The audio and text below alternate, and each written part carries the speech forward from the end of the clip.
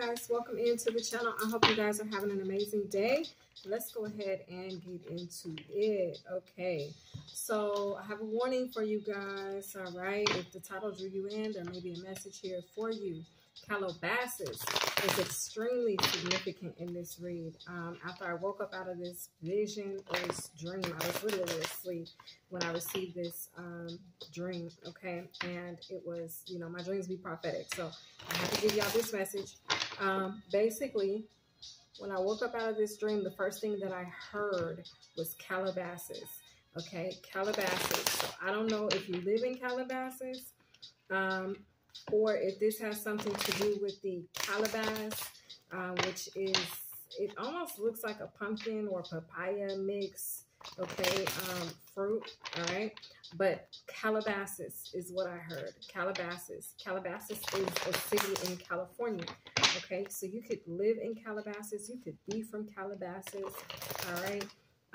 Or you could know of a person that's in or lives in Calabasas. Someone could be vacationing in Calabasas, okay? Thank you, angels and spirit guides, for clear and precise messages as I bring this message. Father God, please be with me. Give me clear messages to give to whoever this morning is meant to reach. Okay, you guys, I'm going to pull 3 energies. Now, I'm going to tell you now, a cousin is very significant. This cousin could be bisexual or a part of the LGBTQ community, okay? There's also a sister with 2 small daughters, okay? A sister that has 2 small daughters. These daughters would be your nieces, okay? Your father is very, very significant here. I feel like with the 9 of Wands, your father is the one who's passed on, okay, that wants you to receive this message, the 9 of Wands, okay? Your father who's gone on already, so this is someone, so your father will be, your father is deceased if this message will resonate with you, okay? And this father wants you to know this warning, all right?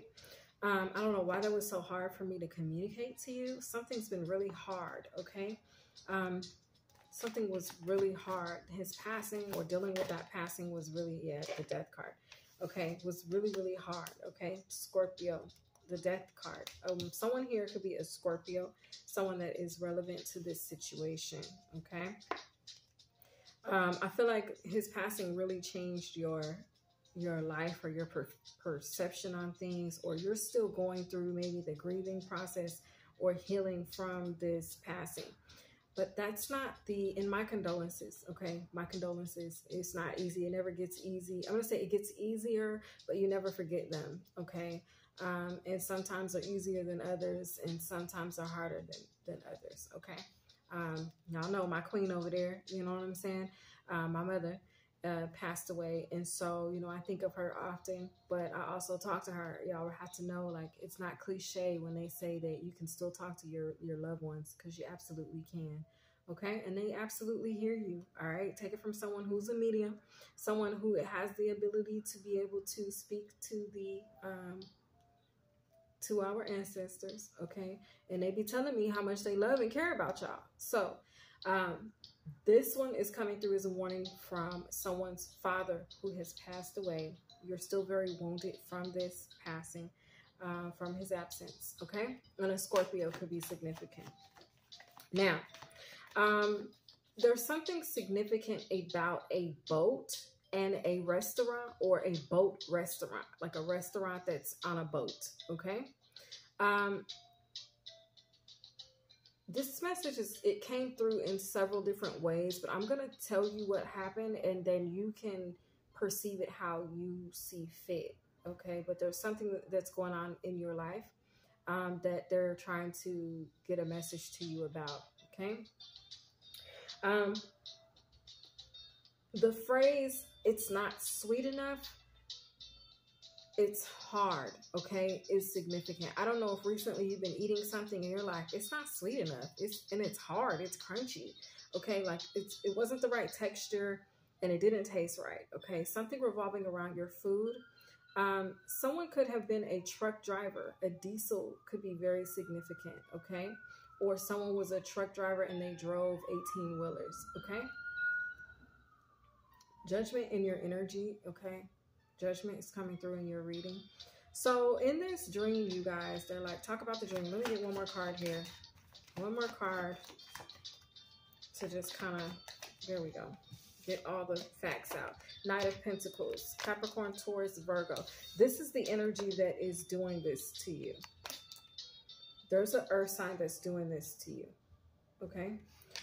Or you're the earth sign that needs to receive this message.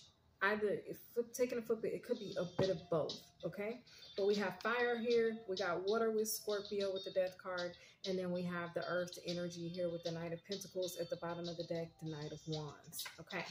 I feel like your father was a fire sign, okay? This is for someone whose father that passed away was a fire sign, okay? Yeah. I'm hearing military or reserve, something like that. Someone could be in the military or the reserve. Okay.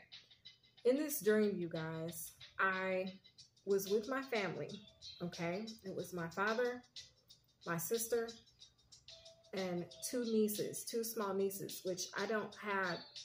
I have nieces, but they're not small and they're not, and now when I say small, I'm talking no older than 7, and one was no older than like 3, okay?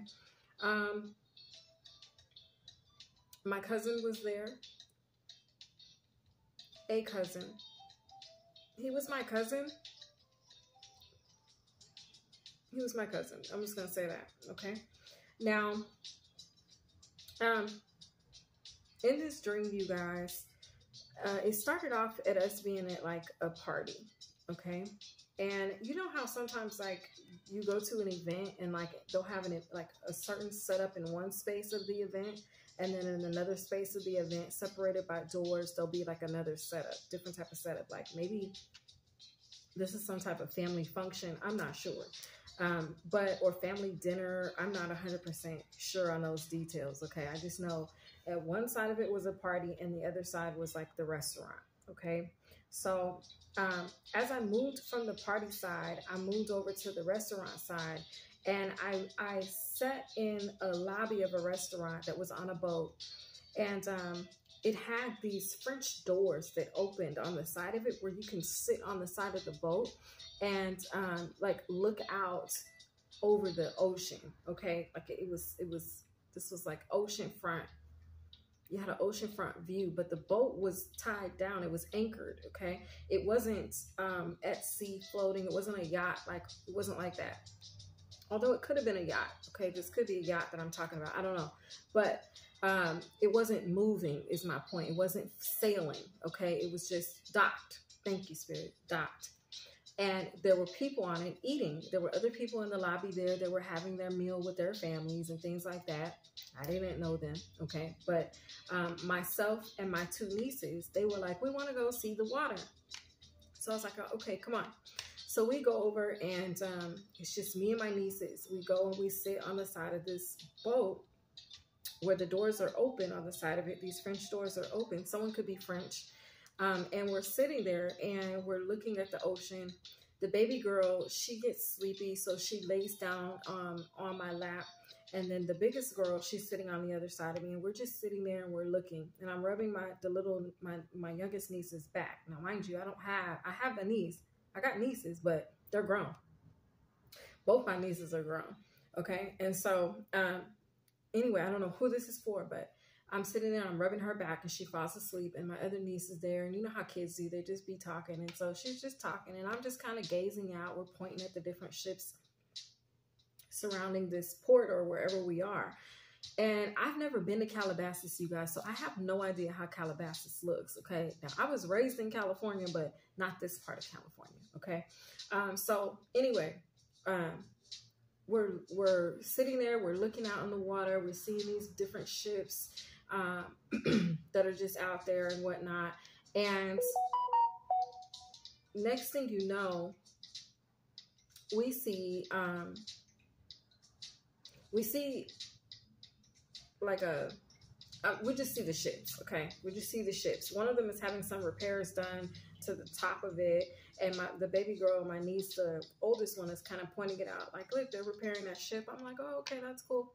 So then my dad, he's sitting at the bar inside of this lobby or this restaurant where there's other tables and stuff. And so me and the girls, my dad calls me over to the bar, and he's like, hey, come over here. I want you to try this. I'm like, okay, here I come. So I'm like, girls, get up. Let's go see what, granddaddy wants. So I take the girls to my sister, and then I go to my dad, and I'm sitting there with my dad at this bar of this restaurant. And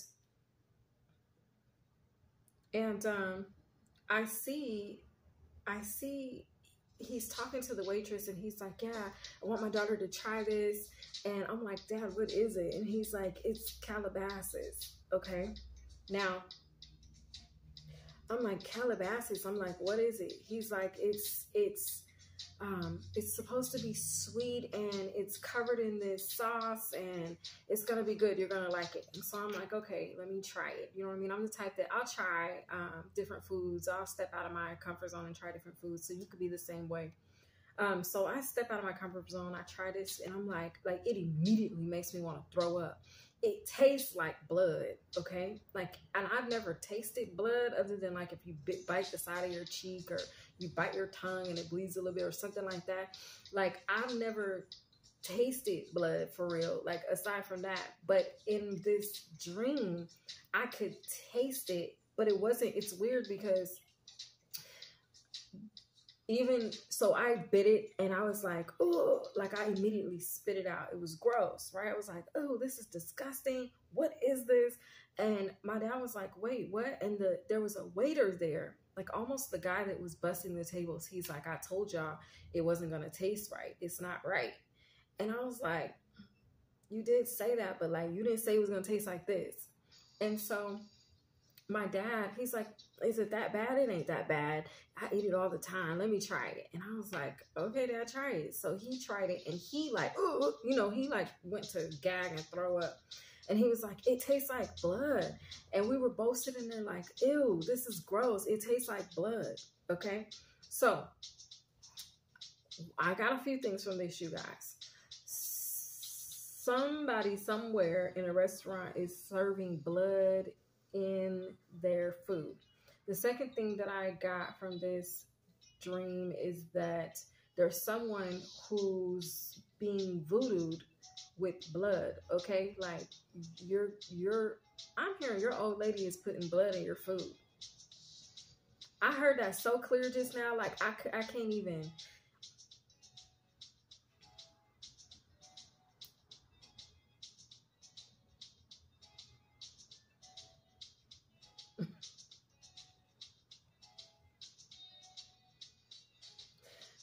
That's the warning. I don't know who this is for. I pray that the details that I've given you will help you, whoever this is meant to reach. Watch what you're eating. Watch who you allow to cook for you. Watch where you're going to eat at, because something ain't right with the food, okay? It's not right. I hope you guys enjoyed this warning. That's all I have for y'all, okay? Something ain't right with the food. I'm noticing here as well, before I go, I stated about a sister, and you and myself, like in my vision, you were a woman. My dream, you were a woman. It was me. I'm a woman, right? But there is nothing but men out here. So this is a message for a masculine man who either is in Calabasas, is visiting, or is living there, vacation, whatever you're doing in Calabasas, okay? Watch what you're eating, because something's wrong with the food, okay? This has been y'all's message. I hope you guys enjoyed. I'll see you next time. Bye.